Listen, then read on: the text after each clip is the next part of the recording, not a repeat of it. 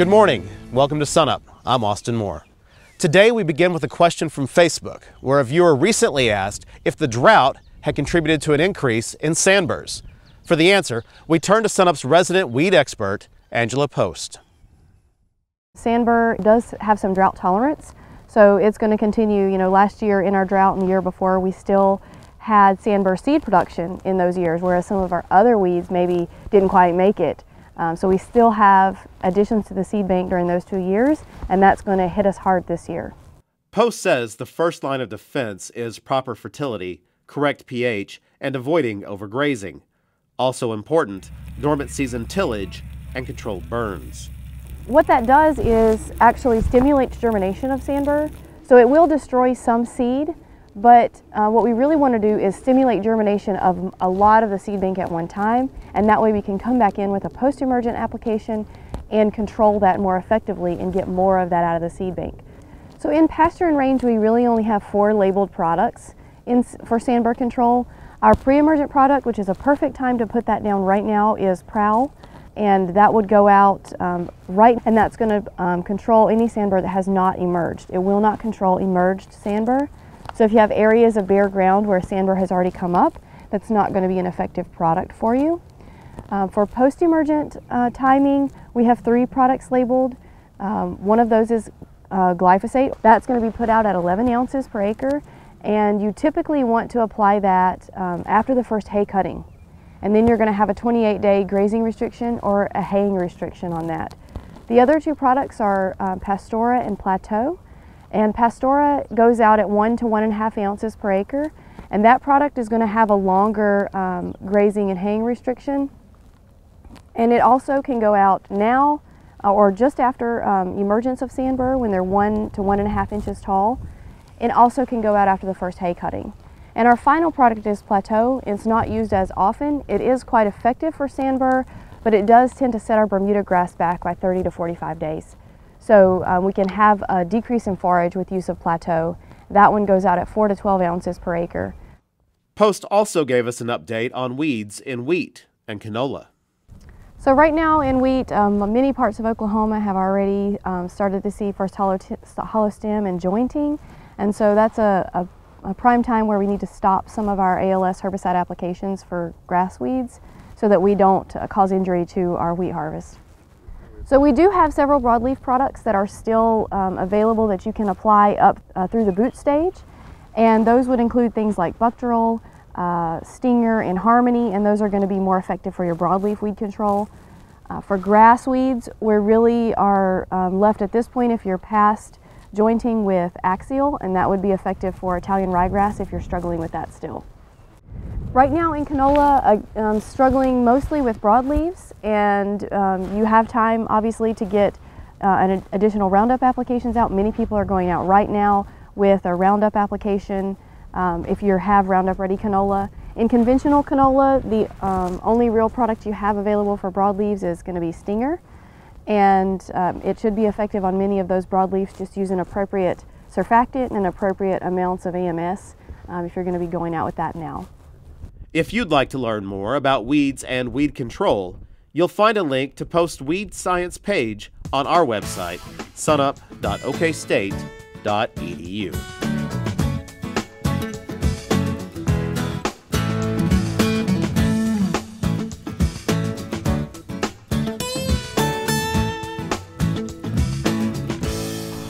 Joining us once again is Kim Anderson, our grain marketing specialist.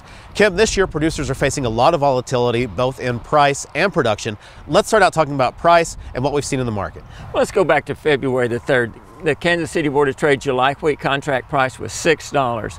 By March the 20th, that price had increased to $7.82, a $1.82 price increase. Now, some producers forward contracted wheat in early February, and they gave up that opportunity to get that additional $1.82. Now, if you look at it, with 32 bushel wheat, that's $58 an acre, or for a section of land, 640 acres of wheat, that's over $37,000 they gave up. Now, since then, the last week and a half, prices have fallen off about 40 cents a bushel. That's about $13 an acre decline in value, or about $8,200 loss in value per an acre of wheat over the last week and a half. So that is a lot of volatility in price. Let's talk about how production plays into that. Well, in a normal year, if production's up, then price is down. If production's down, price is up. So you get some offset between the production risk and the price risk, but not this year in some areas. You take southwestern Oklahoma, western Kansas, the Texas Panhandle, where they have poor production. If we can get good production in other areas, you're not going to have that price-production interaction. Those producers in the extreme drought areas are facing both production risk and price risk. Now, some producers in the other areas, they may have some offsetting factors there between production, but there's more risk in the drought areas than there is non-drought areas. Okay, so producers in those drought areas, how do they go about selling wheat then? Well, I think all the producers have to have a mechanical strategy. I think they've got to have it written down. I think it's got to be mechanical, because you've got to take all the emotion out of when do I sell my wheat. All right, and if you'd like to learn how to create that kind of plan, go to our website, sunup.okstate.edu, and look under show links for a fact sheet.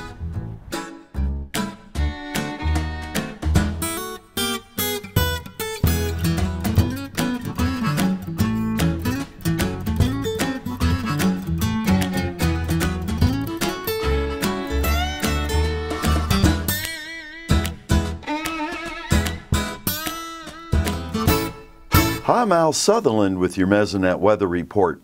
Dry lines in Oklahoma are common for us. An interesting feature from the Mesonet National Dew Point Temperature Map on Wednesday at 5 p.m. was how a dry line extended from South Texas up past Oklahoma, then across Kansas, northern Missouri, Illinois, and Indiana. The biggest variation in dew point temperatures Wednesday evening was in Oklahoma. Slapout had a 5-degree dew point. 40 miles east in Woodward, the dew point was 47. In the eastern part of the state, dew points were in the mid-60s. And yes, we had a tornado watch across north central Oklahoma. 7 counties had county burn bans active on April 2nd. They were scattered across the state. Plant available water varied widely across Oklahoma from east to west on April 2nd. The eastern side of the state came in with close to 4 or more inches in the top 16 inches of soil, the dark green areas. Out west in the brown map areas, plant available water in the top 16 inches was extremely low, an inch or less. Here's Gary with a look at our latest drought status. Let's start out with a look at the latest U.S. Drought Monitor map. Well, another dry, windy week gets us another large drought expansion. This time we saw severe drought expand across central into north central Oklahoma, basically due to reports of fires. Lots of wildfires have been going on. Ailing wheat. Wheat has started to go downhill a little bit, as many of you know.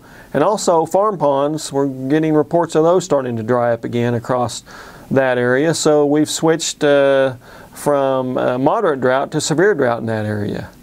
Now it's easy to see why when you look at these Mesonet rainfall maps for January 1st through April 2nd.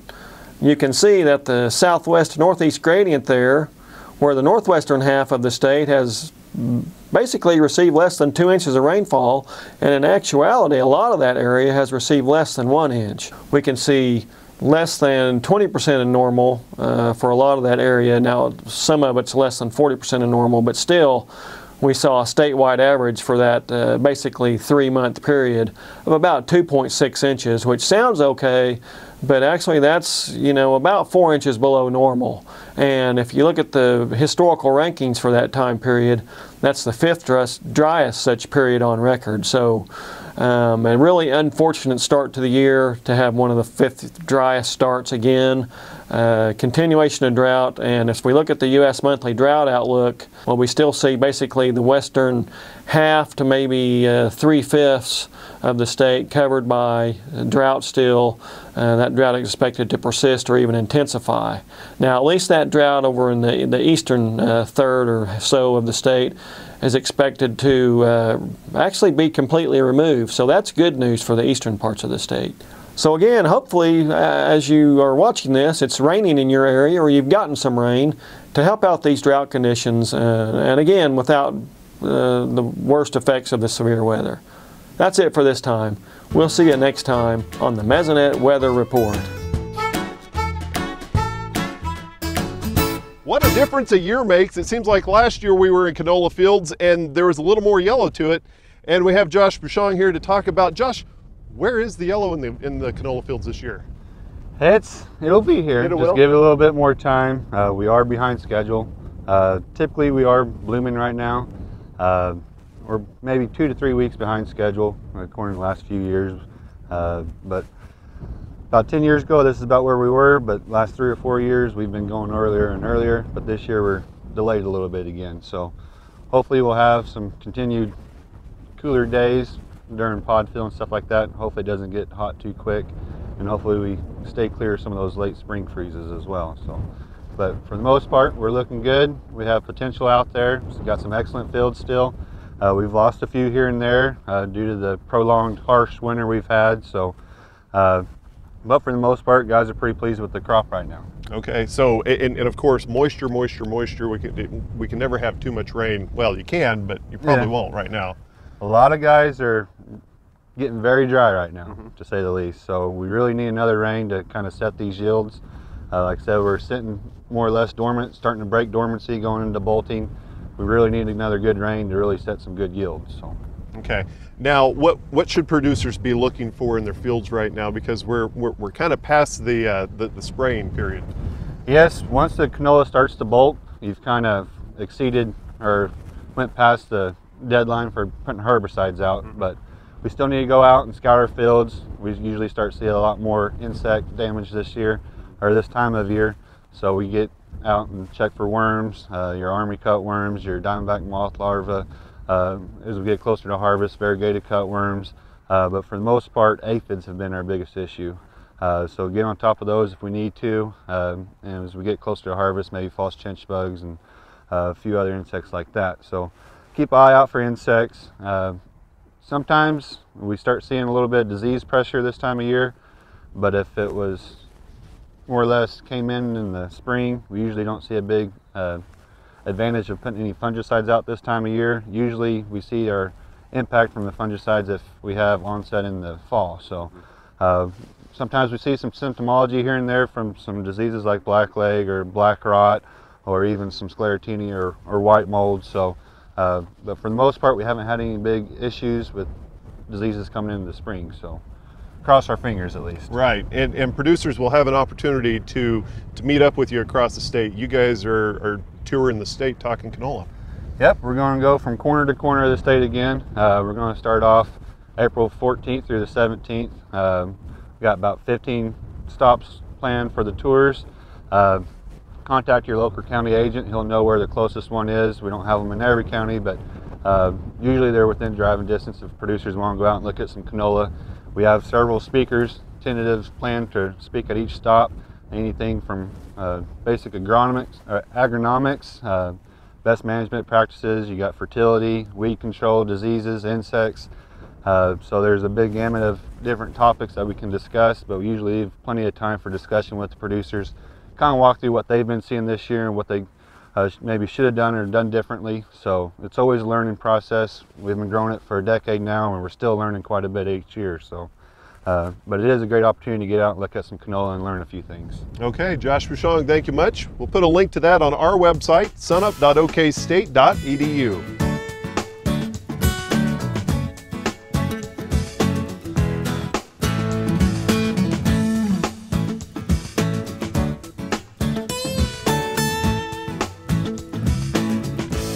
Joining us once again is Darrell Peel, our livestock marketing specialist. Darrell, take us through the recent weeks in terms of boxed beef and fed cattle.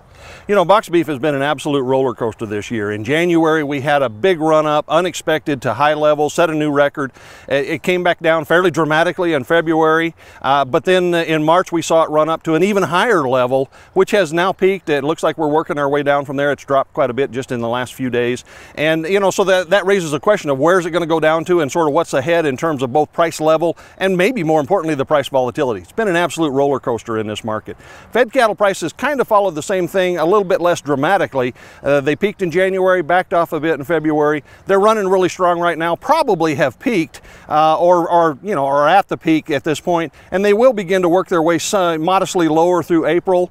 We're moving into, through April into May and June will be the peak in fed cattle marketings and cattle slaughter seasonally. So they'll, we would expect these markets to come down a little bit seasonally with that kind of, supply change through the next couple of months. All right, so what about feeder cattle? Through this whole process, really going back to last fall, feeder cattle prices have been very high. We've moved a little bit higher, and we're at record levels with feeder cattle prices. Not anywhere near the kind of volatility that those other markets have displayed. Feeder cattle prices, seasonally should continue to grind a little bit higher into midsummer.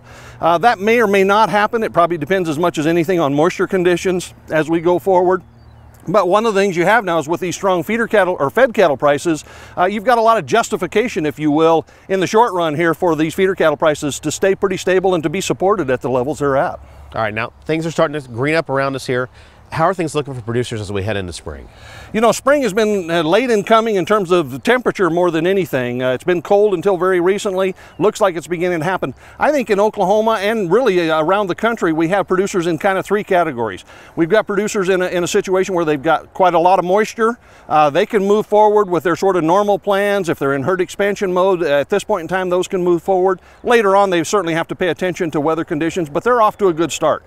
We've got another group of producers that have just sort of barely adequate moisture at this point in time. They're going to go one way or the other. They're kind of teetering on the edge of either getting better or getting worse, and those producers really have to be nimble and light on their feet in the next few weeks, watching the weather and being prepared to either move forward aggressively if they get an opportunity or to retrench and take some defensive measures if they continue to get dry.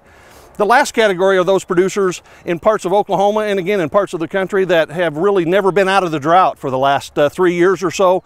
In most cases, those producers have already made the kind of adjustments that they can maintain at this point. So they're just watching to see when conditions do improve and they can sort of get back and move forward, but probably don't face any imminent decisions in terms of certainly not getting worse in most cases. It's just looking for an opportunity to get better. All right, plenty to think about. Darrell Peel, Livestock Marketing Specialist here at Oklahoma State University.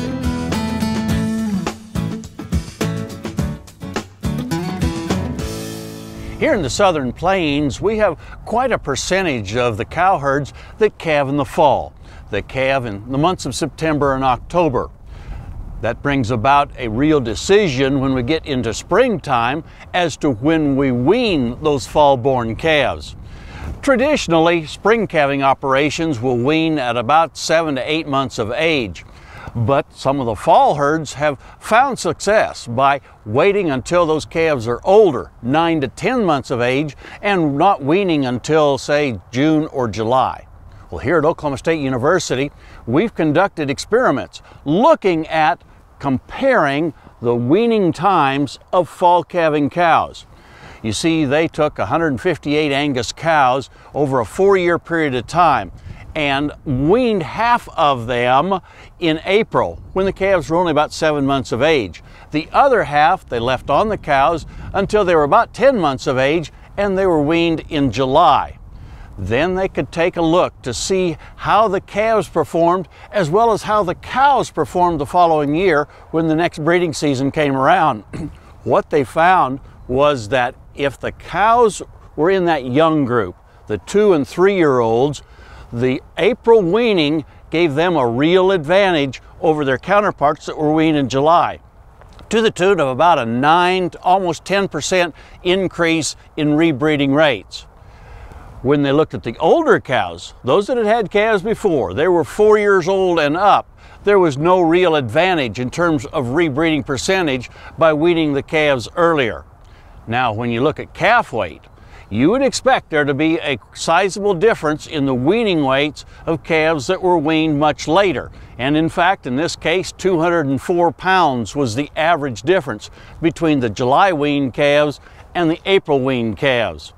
Now, the April weaned calves, of course, as they got older and just were put out on pasture, caught up some, but they were still 40 to 50 pounds lighter than if they stayed with their mamas.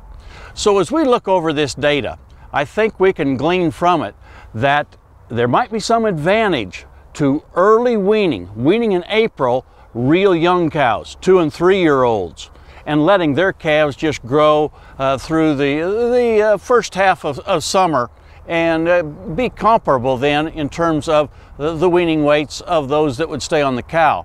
With older cows, we saw no real advantage in terms of the April weaning. Letting those calves stay on that mother cow until they were 9 to 10 months of age worked out real well. The calves were bigger, the cows rebred just as well. So I think we can take a look at this data and make some decisions about how we might want to handle the weaning times of the cows in our herd this year. And we look forward to visiting with you again next week on SUNUP's Cow-Calf Corner. Joining us now is Gant Maurer, our beef value-added specialist, to talk about the Oklahoma Quality Beef Network program. And Gant, we had lots of sales this last fall, and you and the team have been running the numbers. What's this past season look like? You know, we really had a great year in 2013, and again, most of our sales are in the fall. And so last fall, it was the second highest year in terms of enrollments, of cattle enrollments that we've had, with about 5,400 head enrolled last fall in the OQBN VAC 45 program. Let's talk about the premiums from this year's sale. Yeah, Lyndall, we had another good year like we did last year. Our overall premium was $8.65 a hundredweight for calves that were weaned versus a non-weaned calf going through the livestock auction market. Now, when we break that out a little bit further by weight class, the lighter weight calves that were between 300 to 400 weight calves, we saw record high premiums, meaning anywhere from $20 to $25 a hundredweight premium for those calves, and then it tapers off. It goes down as those calves get heavier, and still the heavyweight calves, 7.5 to 8 weight calves, we still saw a $6 to $7 a hundredweight premium for those calves, which, if you kind of think about it, you would expect that, because the longer you own those calves, the longer they're alive, the healthier they are, and not as much risk involved with those cattle. Talk about the value of gain and what that's been looking like. Yeah, well, that's still one of the most profitable things a producer can do is retain ownership of his calves, especially through a 45-day or a 60-day weaning period. That value gain has been well over $1, and typically many producers can precondition a calf for less than $1 to 80 cents a day, pretty economically. So that extra time that we retain ownership of those calves is very valuable to a producer. In fact, when we run the numbers, if we can only put 1 pound of gain on those calves, it equaled about $54 a head profit, and that's a net profit for those producers that went through that preconditioning program. And would you say consistency is the key to success in these value-added programs? Absolutely. Whether you're involved in a program like this or not, the consistency year after year, marketing your calf crop or your product to one specific buyer, that's important, so they know when they come back to you what type of product they're purchasing, know what type of calves they're purchasing, how they perform in the feedlot, and know that they're going to be healthy and do well on into the feedlot. So year after year, we need to make those breeding and management decisions so we can have that product to market. Gant Maurer, thanks a lot. Great information. And for more on the Oklahoma Quality Beef Network, just go to sunup.okstate.edu.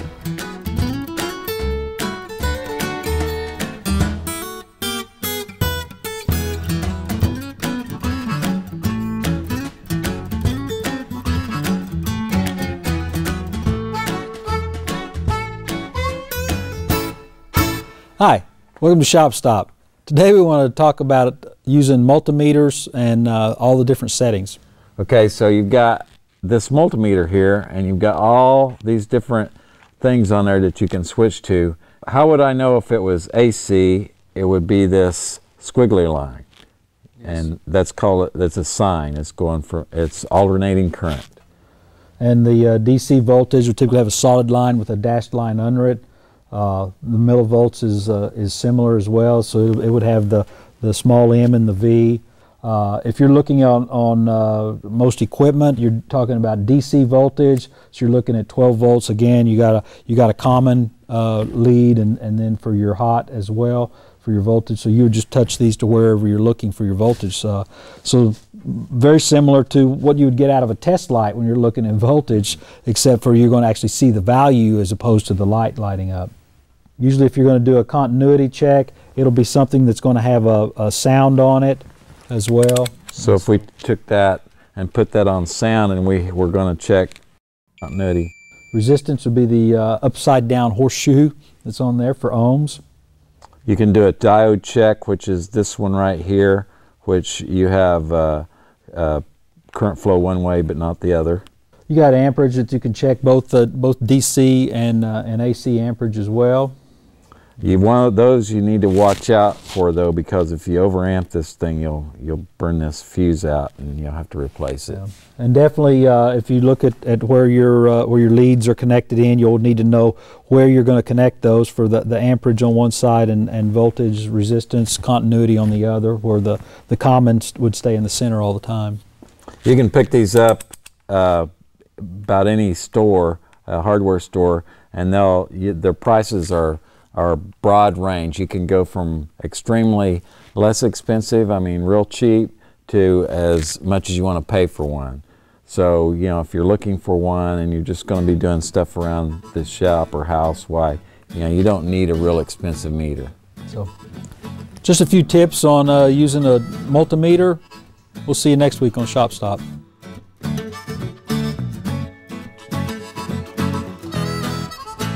That'll wrap us up for this week. As always, you can see clips from this show on our YouTube channel and our website, sunup.okstate.edu, and be sure to follow us on social media.